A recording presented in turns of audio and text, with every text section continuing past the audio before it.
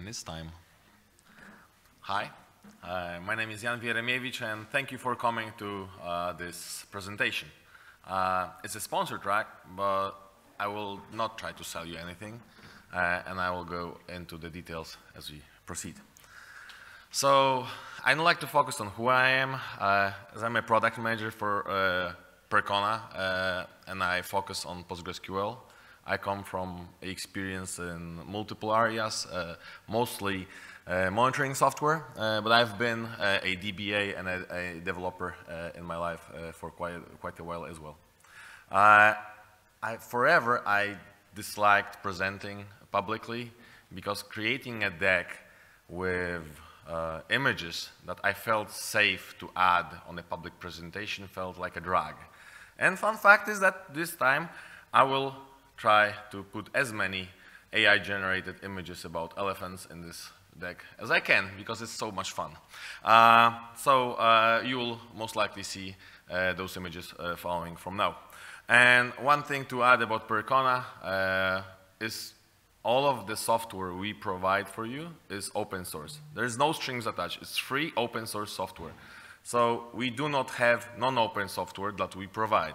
We do not push somebody into using non-open software, not open source software, because some capabilities are not there. Everything we do is open source. We started doing MySQL, then we added MongoDB, and now we are also trying to do our work in PostgreSQL. And this talk focuses on the work we have been doing for PostgreSQL based on our observations across multiple databases. You can also find us being part of the, well, I like to call it Valkyrie revolution, where Redis pulled the rug on open source, and a bunch of companies led by Linux Foundation decided to take a stance against it and provide an open source alternative to Redis. So, as I mentioned, we do push open source where we can. We are known for services around open source databases. As you understand, providing free open source software does not put bread on our table. Open source services do. So support managed services or consulting is where we do make money. But we want customers to grow into the usage of open source and then to come and ask us for the money rather than require them to pay for our products. As I'm a product manager with technical background, you may expect some technical details. There won't be much. I will try to share our journey into providing TDE for PostgreSQL, why we did it, how we did it, what we encountered, and where do we want to go forward with it. Obviously also what's already available to you. So, as you may have noticed, the title is kind of a switcheroo to the Emperor's New Clothes folk tale by Hans Christian Andersen, when a couple of swindlers or conmen convince a king or an emperor that they will create the most amazing clothing for him. But this clothing is only going to be visible to those who are not stupid and are not incompetent. So basically, if you are incompetent and stupid, you won't see it. And until a kid comes to the king and basically cries out loud that the king is naked, well, or the emperor wears no clothes, the king is convinced that he is wearing them because he is afraid to say that he is naked, and everybody who sees him are as well. So who is the emperor in this story? Well, I allowed myself to put in a screenshot from the recent Stack Overflow survey. It's the second time in a row that PostgreSQL comes on top of the open source databases.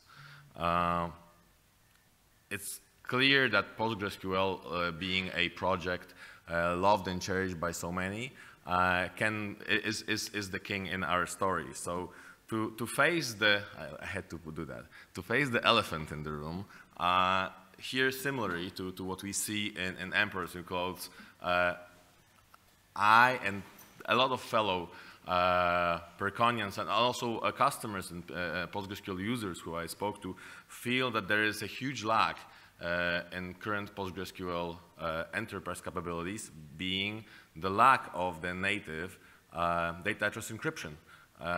Obviously, there are ways to go around this, but comparing to other databases out there, we do have a capability that is missing and is required on an enterprise level. So, why do we talk about TDE? So, I have to go back for a second to something we're kind of bold, and we want to put out there is our mission. We really truly believe in what we say on the screen. We do believe that it's better that if the software is open source and enterprises or companies or people are not limited by the licensing fees and can create better solutions for all of us, also for them, and grow their business based on that. So this is why we started by Peter Zaytsev and Vadim Tkanchenko started by adding enterprise capabilities onto MySQL and giving them back to community as an open source product. This is why we are adding features on top of community MongoDB and bringing them back to community so everybody can use them without having to pay any licensing fees. And this is why we want to address the gap in PostgreSQL that prevents some companies from using it or puts them in a very unpleasant situation where they have to consider proprietary software based on PostgreSQL that provides TDE rather than use an open source product while they have policies that require them to use open source or to put open source ahead of proprietary. The topic of funding open source is a separate topic, and I fully agree that those companies should do something about it by contributing, but this is not the focus of this track. The focus is that since we are speaking to those companies, we want to help them to adopt PostgreSQL by providing this solution. So what I wanted to bring a couple of, some of them funny, answers to why do we need TDE? So one answer, and I actually hear quite a lot, is that, well, doesn't PostgreSQL already have TDE? Because it actually is an expectation these days. When you look, I'll use horrible names, Microsoft, IBM, Oracle, when you look at those companies, they do provide TDE. When you look at the MySQL, it does provide TDE. When you look at Mongo, it does provide TDE. Yet, we look at the most popular database out there, and it doesn't. We have been speaking as a community for over a decade now about introducing this, but it did not happen. There is no open source solution, as I mentioned. There are multiple solutions that are based on PostgreSQL and do provide it, but you can't even try it without having a license to it. So I also want to point out that there are encryption solutions for PostgreSQL, and those solutions exist. Yet they are not TDE. PGCrypto or PGSodium are extensions that do not provide transparent data address encryption. They're definitely not transparent, let's say. They provide encryption capabilities, key generation, and so forth, yet this is not what companies come looking for when they're asking for the database to encrypt the files for them in a way that does not impact the users or the applications, because this is what transparent stands for. So some of the newbie answers that I actually encountered while Googling different questions on forums about TDE is actually people often confuse what TDE is. So one of the points that is brought quite often actually is that people mistake it with the capabilities provided by SSL or HTTPS. So I wanted to bring like a Wikipedia definition, but I figured that since I'm using AI so much, let's ask one of the AI bots to provide one, and it's actually very nice. It points out a couple of issues we are going to face on. So I will actually allow myself to read it out. I try not to read from slides, but here I will. So transparent data encryption, or TDE, is a security technology used to encrypt data at rest, meaning the data stored in database files on disk TDE ensures that even if someone gains physical access to the storage media, they can't read the data without the proper decryption keys. This already points out an answer to one of the next questions that are going to come to the next slide, so please try to have it in mind. So coming back to the newbie answer, as you see, the encrypted with SSL or HTTPS is the data in transit. So this is the data that, that comes from the executor, from the application user, from the database user to the database, rather than data at rest, so data staying in the files on your file system, which is handled by TDE. So one does not exclude the other. They should be, both of them should be there, because they basically aim to protect you from different vectors of attack. So asking developers is actually, this is an abbreviation or let's say aggregation of a lot of answers. Technical solution exists. This is actually something that I hear very often. I heard this very often on this conference. One of the most commonly discussed topics around our booth was, why do you even bother to introduce TDE? You can encrypt the hard drive. You can encrypt on the operating system level. Why do you do it? Well, first of all, like I will show now my love story with AI generation. I really love it. Like, you have to try it. Like, elephant in different situations makes life way more fun. So definitely, you're not sure where your PII data is, or are you? With all the certifications, I guess you do know. So if you do know, why do you want to encrypt everything? Encryption actually does cost overhead. So pointing out to particular places that, that do have PII makes quite a lot of sense. So also, please respect the fact that when you back up and you encrypt the hard drive, the backup is not encrypted. And in the scale of organization, I totally get it that you can say, yes, we have encryption tools for backups. We will use specific tools. Will you? If you're a couple of thousand people company or tens of thousands of people company, you have a new employee, are you sure that everyone is going to use them in the proper way? Is your scaling of people going in par with your procedures? I guess standards say kind of otherwise.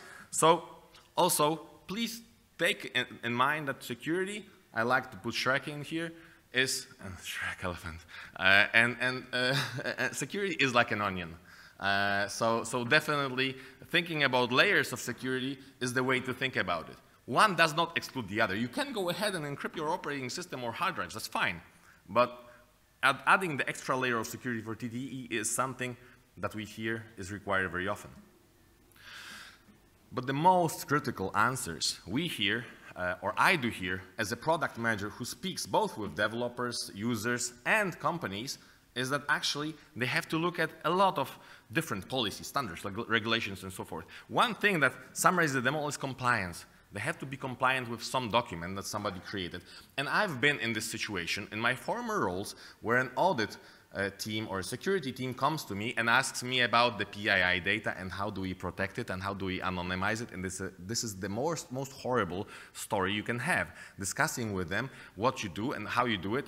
Yeah, and I've spoken to those 5 other guys, and they actually do encrypt their data files. How do you encrypt your data files? With what algorithm? We don't. PostgreSQL does not allow that. That's not an answer you want to give. That's definitely not a place you do want to be in.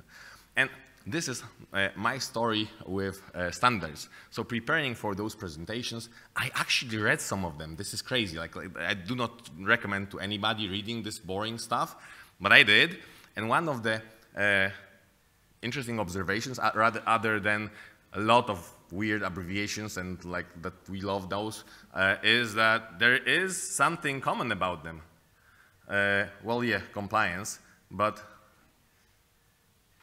a lot of those policies do not consider that encrypted data leak is a data leak. Like, let's rewind. If the data leaks and is encrypted and the company cannot prove that the key is leaked, they do not treat it as a data leak. Meaning, according to those standards, if the data leaks, you have to inform the users or customers whose data leaked. You have to inform authorities. Very often you have to do it publicly. You have to have an investigation.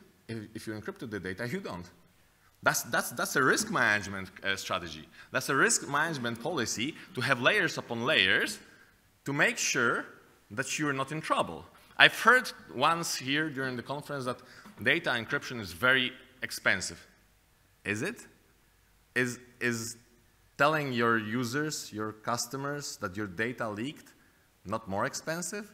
So again, I've been a project manager as well in a government, in a company providing software for government, and trust me that this is not a risk that they do want to take. So again, addressing this,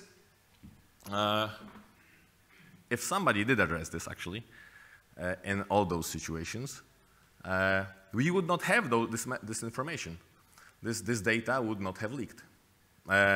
You can also notice that a lot of those is that data was not encrypted, but some of them is there was unauthorized access. So now think about encrypting the operating system or the hard drive, and the first one is the doctor that has been browsing the data of some celebrities. So the doctor most likely would not have access to the database directly. Of course, this is just one situation, but you can easily think of a sysadmin. So again, layer upon layer upon layer upon layer. The more layers that the intruder or a person who tries to gain unauthorized access to the information has to go through, the more secure you are, and the more protected from the risk of unauthorized access you are. The more, the better encryption algorithm. So there's also obviously government regulations that actually say how strong an encryption has to be, and the more protected you are as well. And actually, I want to say that I wasted 3 days preparing this slide because I really tried to make AI give me the information. Please don't. It hallucinates so much when you try to ask it about this. I actually framed the question, please give me information on security leaks that could have been prevented if the data was encrypted, but happened because an employee misplaced data. It's horrible. Like I got all the possible leaks with great stories, but actually they did not happen. I ended up going back to good old Google. So let's take a look at the well, PostgreSQL competition, let's say, or not competition, but the other databases maybe out there. So we tried to, while implementing, doing my work, I figured let's take a look at all the other solutions and what's common about them, what's different. Can we learn something, what those companies did, and put it into action for PostgreSQL? So these are just a couple of observations. So all of those work on the block level. All of those don't require you to restart your database. That's actually great. And they give you, most of them, a choice of algorithm to encrypt. They definitely put a strong emphasis on integration to your key management store. So based on this, we decided that we have to take a look at the solution from the angle that we have to at least do as good for our favorite database. So we wanted to go on a lower than cluster granularity. All of those databases don't encrypt on a cluster level. They go minimum database level. We wanted to have, from the get-go, an integration with key management system. I don't really want to deal with key management on our own. There are systems for that. Let's leave this risk to somebody else to handle. And most of the companies we speak with already have a solution for this. Up until recently, there was a great solution that was open source. No longer, but open. Not Tofu. Tofu is Terraform, but what's for Vault? Open some sort of Bao. Yeah, exactly. Sandwich. So OpenBao is an open source solution for KMS that actually exists. There's also definitely a requirement for online encryption. So we would not have to restart the database, and it would be great if we could actually put some configuration options for the encryption algorithm sometime in the future, and it would be great if we could have like a really big range of integrations with KMSs. So this is only based on the learnings from observing those. We also wanted to respect the community. Like what community does with PostgreSQL is great. And the fact that TDE isn't there is just something we want to help with. So we want to be a player that in the community and helping community to make a better PostgreSQL. So looking at the TDE wiki, we've observed that there's 3 main assumptions that the community made, and we want to maintain these. One of, obviously, we want our solution to be secure, but there is a very interesting phrasing of protecting the data against intended attacks, not all potential attacks. So this is this is quite interesting phrasing that we took to heart. We do understand that making as minimal impact on the rest of PostgreSQL code is critical, because we don't want the users who don't use TDE to be affected. We don't want the next upgrades, updates, maintenance to be costly because of the features we introduce. And we wanted to meet regulatory requirements, obviously, because we are doing this for people who are facing those requirements. One thing we do not agree with is the, not requirement, but assumption made in the previously proposed solutions. Every single discussion that I found was pointing to a cluster-wide encryption. Some recent discussions point to a database level encryption, but there was not a solution proposed yet for that. So focusing on a minimal impact on the rest of PostgreSQL code, we started thinking, why should it be a core feature? Why cannot it be an extension? This way, with the great extensibility we have in PostgreSQL, we can deliver TDE with as small of a change to the core code, or even maybe without. So let's try to follow this kind of thinking pattern. And we did. The first, let's say, POC was to do the encryption on the access method level. It does prove to work. I will point you later on to a QR code to try out the version. It does have limitations. As you can see, it's on a totally different level than PGCrypton and PGSodium as well. It's not on the executor level. The problem is, first of all, we do encryption and decryption before the data gets to shared buffer. That's a problem and a benefit at the same time. A bigger problem than the benefit. The benefit is that, well, the data starting from shared buffer is encrypted. Well, great. The problem is that data has to be decrypted and encrypted every single time it goes to shared buffer, meaning that's a very significant performance penalty. Also, that means that if you do it on a access method level for a table encryption, your table is encrypted, but your indexes aren't. So although you get a free encryption of data in WAL, there's a potential leak vector on indexes. And there is a very interesting discussion. As a product manager, I love experiencing that. This is the moment where I would love to sit back and eat popcorn. So you put one of the developers and you put a business, like an audit team ahead of each other, and you ask one, okay, is it good enough for production? Yes, of course, it encrypts. It may be a bit slower, we will make it faster, it does encrypt. The business says, yeah, but it does not scale. Like, how can I guarantee that PII data does not leak? Well, of course, you don't make indexes on this data. Really? So this is the situation we're in. I do want to keep this way as alive as possible, so everybody can try it to see that it works and proceed to the next one, because we observe that we cannot proceed much further with heap basic, because we would have to implement an encrypted version of every single index, and there's dozens of indexes. Like extensions introduce indexes. Citus has its own indexes that would not scale. So we figured that maybe let's try to make a change on the storage manager level.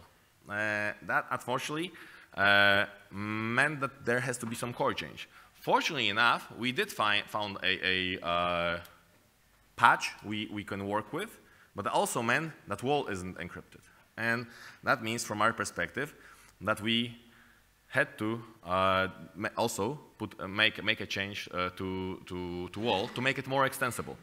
So what it brings us to is that we now have to only encrypt and decrypt every single time we go to storage, which is a significant performance benefit over the other method. All the index data is encrypted, and we get out-of-the-box replication support, which is great. Well, the data in WAL has to be encrypted, and this is one of the issues we are facing with the solution, but we already implemented a way to solve it. Currently, the implementation is very specific to this use case, and some of you have been already approached by me, some of you will be approached by me about discussing to push a more generalized version of our solution into the core, hopefully soon, to make this extension work with the core in the fashion it can already work with Percona server for PostgreSQL. So basically, what we did, we introduced those changes already as a tech preview to PostgreSQL to make them tech previewable for anybody who wants to try it, and to make the discussion easier as well with the community to make those changes more possible in the core PostgreSQL. So we based on the, I have to give kudos to Neon, we based on the Neon patch to the storage manager. We already discussed with Neon and are going to be proposing some hardening changes to the storage manager API extension, and now the story begins with discussion about implementation of WAL extensibility. So let's take a quick look how easy it is to use. So with the extension loaded, when you already enabled this on your database, it's a matter of simply stating that you're using it while creating a table or using an alter statement. Obviously, you can already try out the TDE heap basic even with your community PostgreSQL deployment. For the one using TDE heap, so the one without basic, we tried, like, trust me, naming things is horrible. We tried to make it explicit that the other one is limited, but like how to do it, not to make it too nasty. So this is the way we came up with. Maybe I'm still open to suggestions if anybody sees that it can be done better. But the fact is that TDE heap already will encrypt your indexes. It will already be way more performant and will support replication. And we do have an open tech preview for that, and would definitely appreciate if anybody wants to join and provide feedback. You can also see all the code on our GitHub, which I will proceed to in a second. So as I mentioned, we implemented this, is visible on our GitHub. You can see it from the version of 70.0.1. To get access to the build for our server of the extension, you have to talk to me, as we do not make it public yet, to not make people who are very in rush to encrypt their data use a version that is pre-beta. And we actually do have those customers who really want to try an alpha version, and it scares the living piece out of me. We already have like mentions that people try using it on production. Please don't. It's not ready for production. Like, I don't know how bold you have to do it. Like, we are taking any possible precaution not to make people use it on production yet. It will be GA ready, trust us, but it takes time.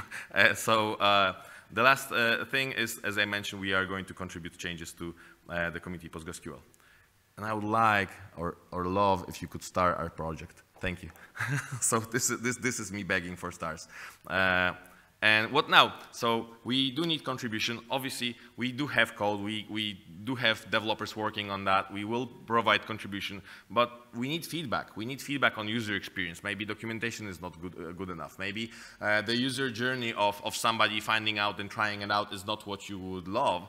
And this is something that, this is a different QR, by the way. This one leads to our PostgreSQL server that is already patched with the information, what patches are there and how to use it. So if you try it, please do not hesitate to share feedback. This is my biggest gripe with open source as a product manager. I don't get feedback.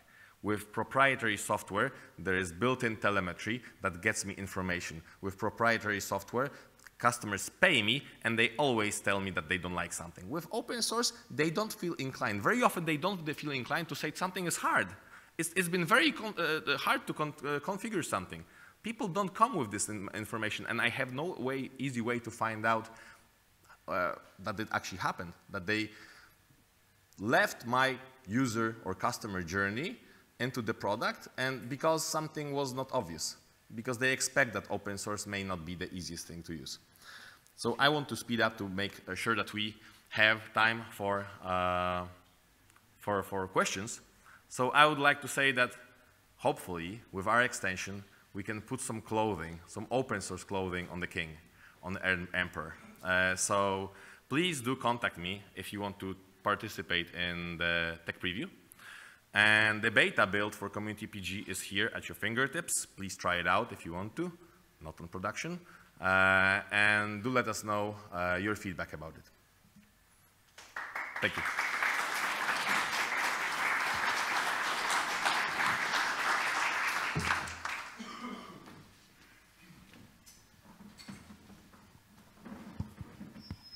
Any questions? Thank you. Firstly, why we are not using custom implemented solutions like, for example, Rails has built-in data in at REST and data in transit solutions for encryption. So why we are not using that instead of TDA or a different way? So I mentioned before, so data at rest versus data in transit and data in use, these are different layers. Attack vector can happen to every single one of these.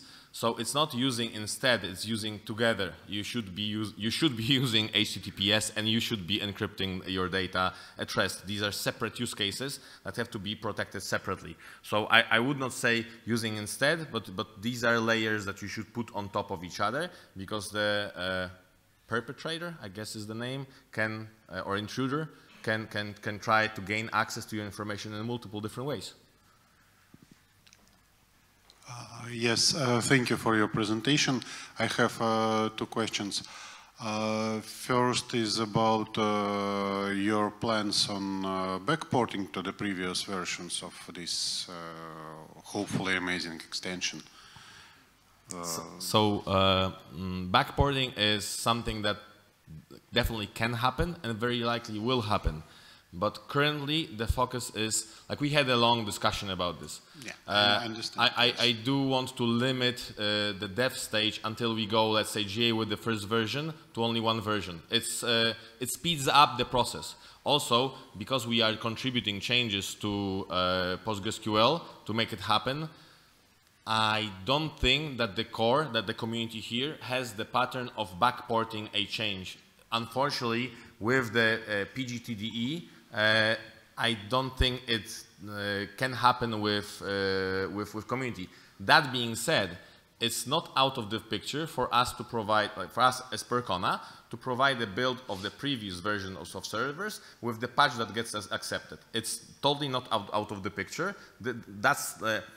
That's why we do have, like, I don't like to call it fork, but we have a patched version of PostgreSQL that we put under our name and our distribution, and we maintain separately so that we can do things like that. And the second question is about altering tables to force them use this TDE extension. Like, is it possible to alter existing table with data? Yes. Oh, okay.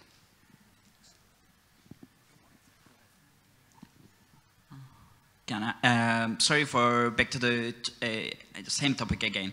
So I just trying to ask for, there is already solution for built-in Rails for data in REST encryption. So why I have to use TDA still?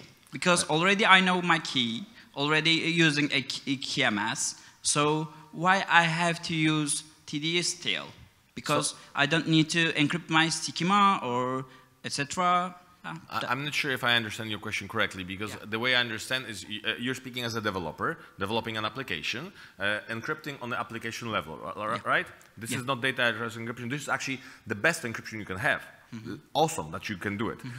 One of the customers we speak with says, and this is going to be a paraquote from me, our security team demands that we use application level encryption where we can. In 90% of situations we can't. It requires heavy application changes. We very often don't have access to the proprietary software that actually puts the data in our database. We cannot make it encrypt on app level. We have software that we no longer have maintainers for. This is scary because I know what they're doing, like financial company. We cannot make changes on this level. And the second level of that actually our security team accepts is TDE. It's transparent data encryption address. The last one is the file system or operating system level. This is the most disliked by our security team. So this is, I would love if all applications could encrypt on app level. And this is maybe something to focus later on, because this is a way more complicated discussion. This would require some changes on the driver level very possibly. And with PostgreSQL and the kind of vastness of versions, I'm not sure that would be an easy story. Yes? Thank you. You mentioned that at that point TD is not planned for cluster level, or you exclude cluster level TD like at the beginning of the talk. You can achieve cluster level by encrypting all databases, encrypting all tables. So we went on a lower granularity. Sorry, including system tables? So system tables is a change that we will work to introduce. That being said, we do not believe that system tables are a strong leak vector. We are going to potential versus probable. Okay. I have in mind one table, okay, PG auth ID with list of users and password hashes, and all those data might create new attack surface. Of course. So this is, we are following a similar pattern to, and here I understand, like I'm a new person to community, so I walk on a thin line by mentioning other databases, but I will. So this is the pattern that MySQL went as well. So you have to start somewhere. This is the less, let's say, least probable attack vector of the ones we wanted to address, and this is definitely a change that is going to come. But as I mentioned, this is just the version 1 that we are aiming at for right now. Is there any way to limit access to the decryption key to specific role? So, for example, I have a role, and I don't want to grant this role access to the key.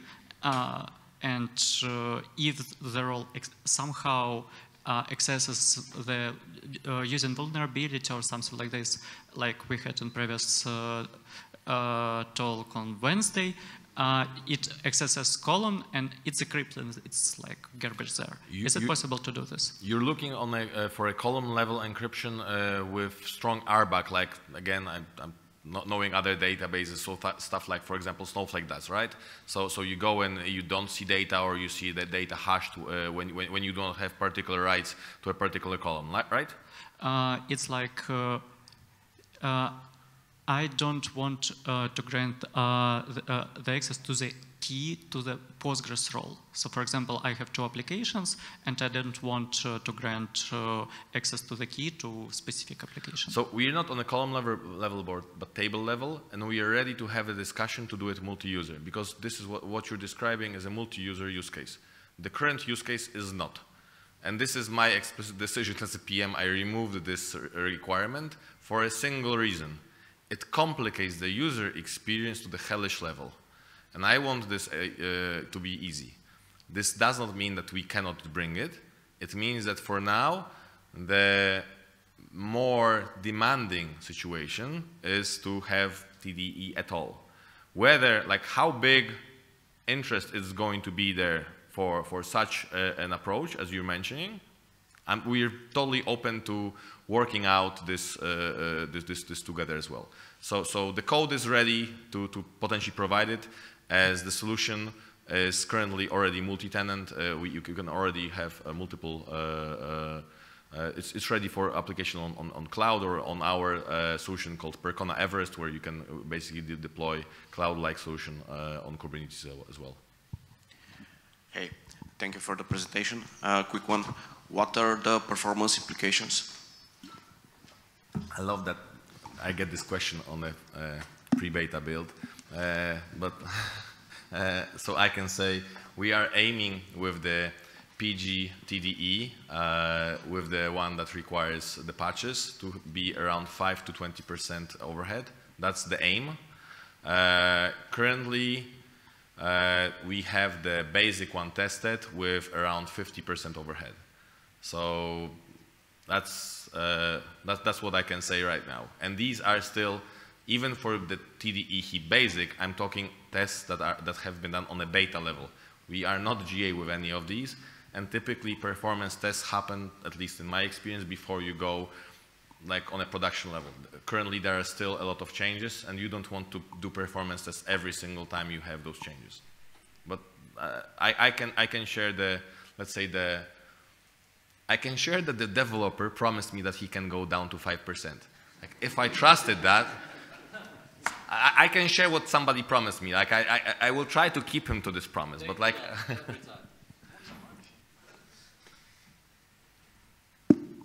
Any other questions?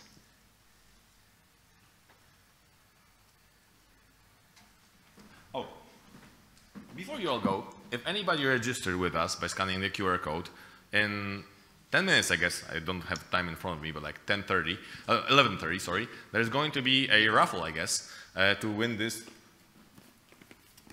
Kit Raspberry Pi 5 starter kit.